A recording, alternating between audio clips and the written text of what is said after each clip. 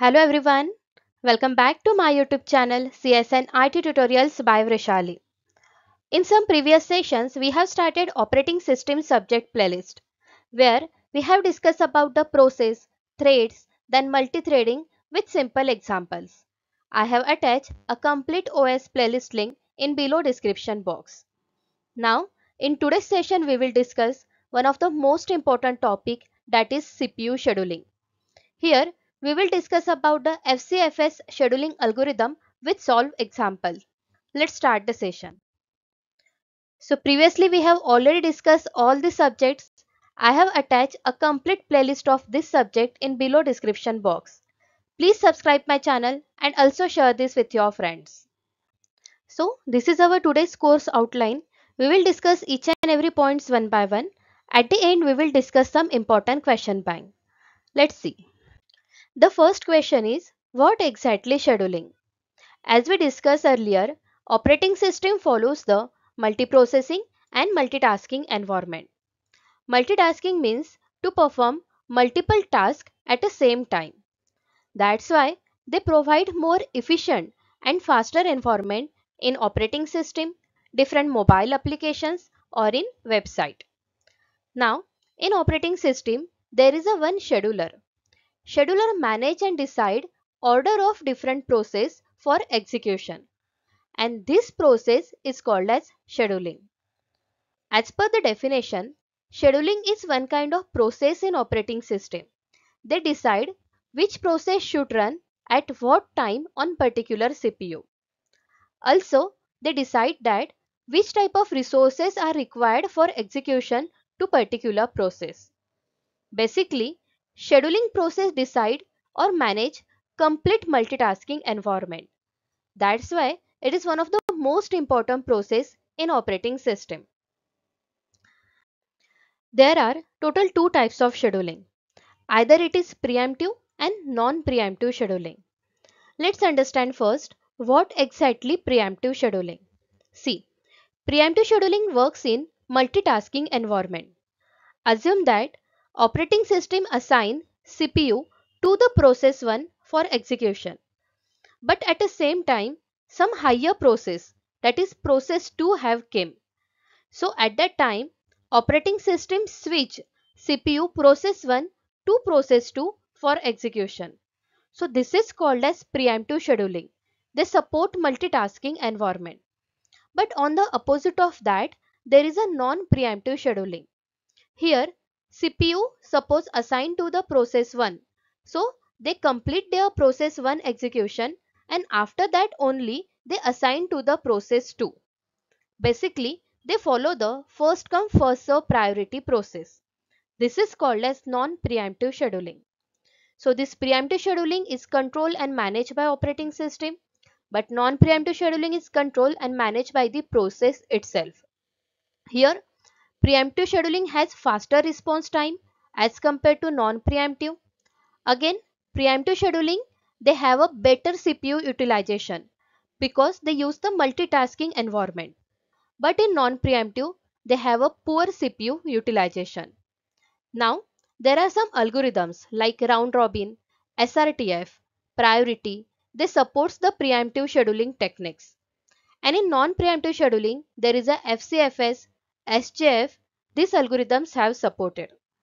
Now, as per the real life examples, there are different multitasking operating systems like Windows, Linux. They supports preemptive scheduling techniques. Again, it can be used in different real-time environment or real-time systems.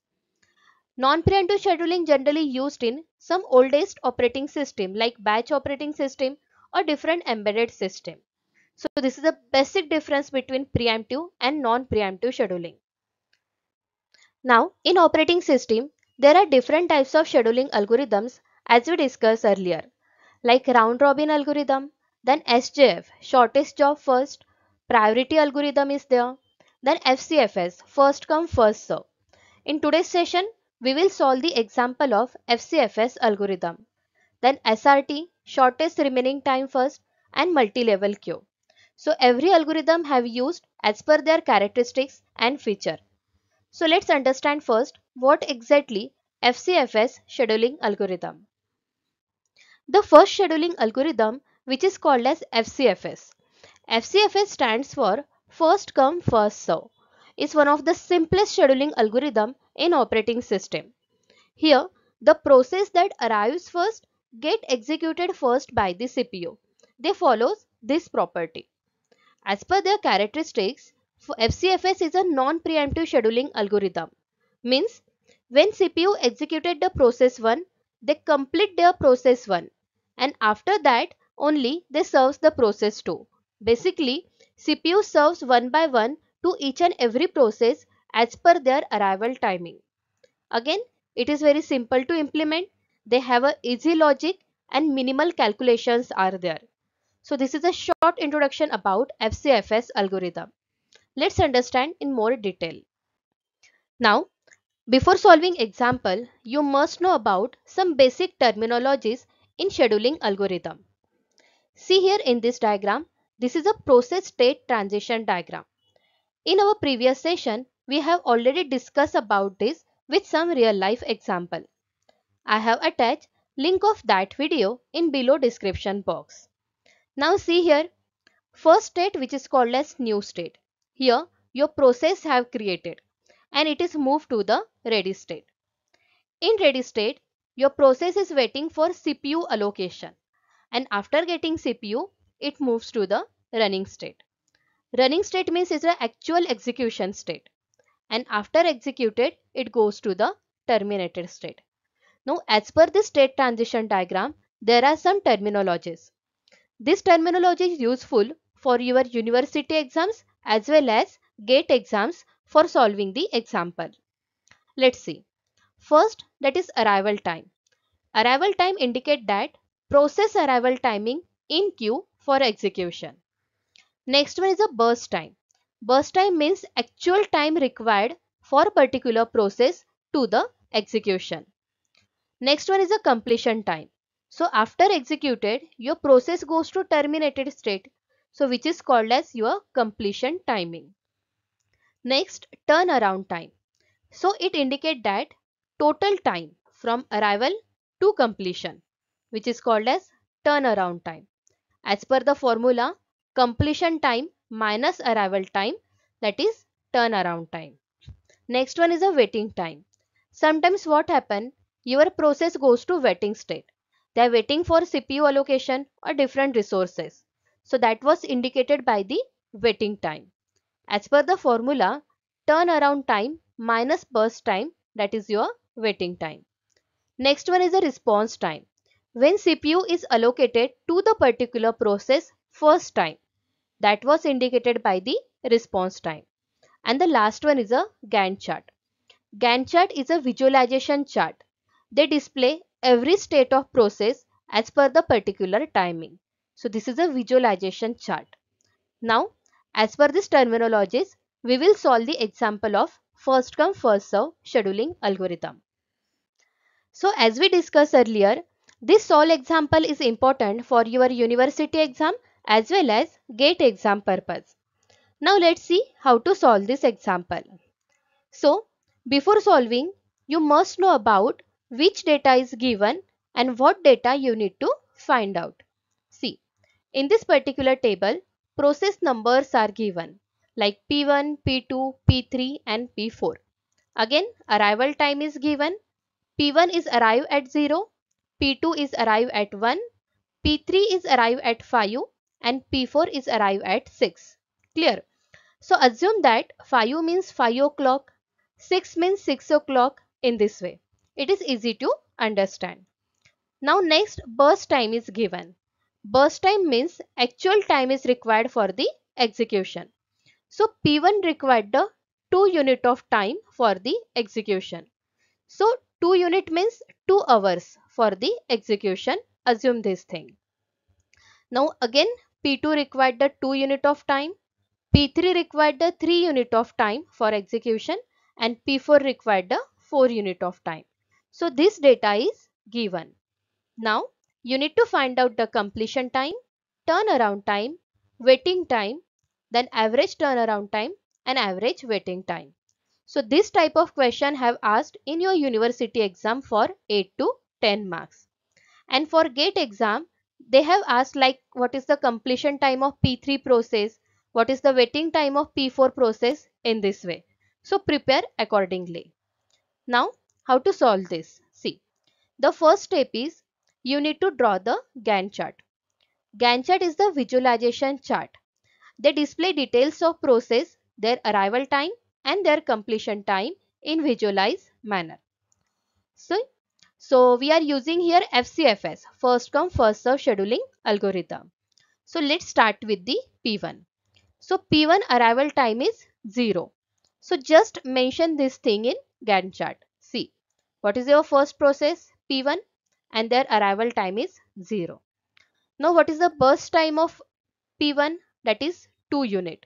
So mention here 2. Means 0 is the arrival time, process is P1 and they complete their execution at 2 unit. Clear? Now next one is a P2. P2 arrival time is 1. So when P2 have came here, but at that time CPU is busy with P1, right? So this P2 process goes to the waiting state. Now after completion of P1, P2 is running. Clear? So what time required for execution P2? That is 2 unit. So 2 plus 2 equal to 4. Means at 4 o'clock, this is a completion time of P2. Clear?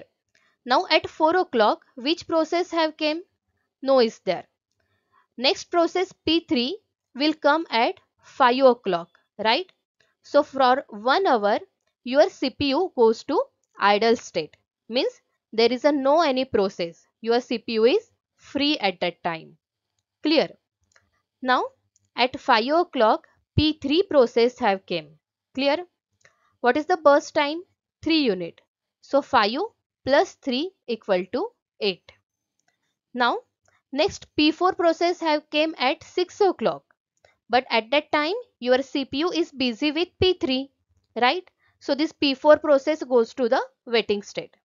Now after completion of P3, P4 goes to running state. Now what is the burst time of P4?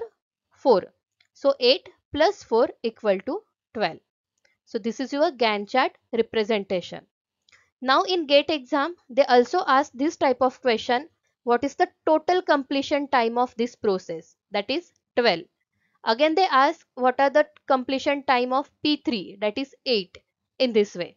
That's why Gantt chart is one of the most important visualization chart. It is easy to understand. Now you need to find out the completion time. See, P1 completion time is 2 here. Clear? P2 completion time is 4. Then P3 completion time is 8 and P4 completion time is 12. So in this way you need to find out the completion timing. Now the next one is a turnaround time. See, the formula of turnaround time is completion time minus arrival time. See, burst time means time required for the execution, but total around time means actual time is required for the execution of particular process. So what is the turnaround time of P1? Completion time is 2, arrival time is 0. So 2 minus 0, that is 2. So P1 required the turnaround time 2 unit for execution. Next one is P2 process. So 4 minus 1, that is 3. They required the 3 unit of time. Why? Because actually they required the 2 unit of time for execution. Plus 1 hour they goes to the waiting state here, right? So total turnaround time is 3. Next for P3, 8 minus 5 means 3 unit of time is required. And P4 process turnaround time is 12 minus 6, that is 6, in this way. So you need to remember this formula. Turnaround time means completion time minus arrival time. Now the next one is a waiting time. Means when CPU is busy with other process, the previous process goes to the waiting state. So how much waiting time is required for the each process? See, the first one is a P1. So turnaround time is 2 and their burst time is 2. So 2 minus 2 equal to 0. They didn't goes to waiting state. Next P2 process. turnaround time is 3 and burst time is 2. That is 3 minus 2 is equal to 1. Means for 1 hour they goes to the waiting state. Next one is P3. 3 minus 3 is equal to 0. And next one is a P4, that is 6 minus 4 is equal to 2. Means for 2 hours they goes to the waiting state. So in this way you need to find out completion time, turnaround time and waiting time of each and every process. Now the next one is to find out the average turnaround time, and the formula is total turnaround time divided by total process. So what is the addition of this thing? 6 plus 3 plus 3 plus 2, that is 14, and divided by total process 4. So 14 divided by 4. So average turnaround time is 3.5 unit. Again, what is the average waiting time? Same formula, total waiting time divided by total process. So total waiting time means 2 plus 1, 3, divided by total processes are 4. So 3 by 4, that is 0.75. So in this way you need to solve this example.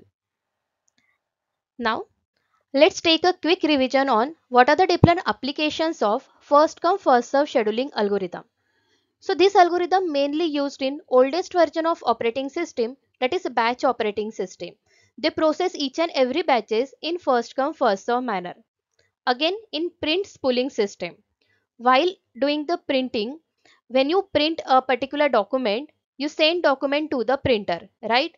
So printer print one by one pages in first come first serve manner. Again in customer care center, they attend calls of customer as per the priority, like first come first serve manner. In retail billing queue, in any supermarket, in DMart, customer waiting in line for payment purpose. So they use the first come first serve technique.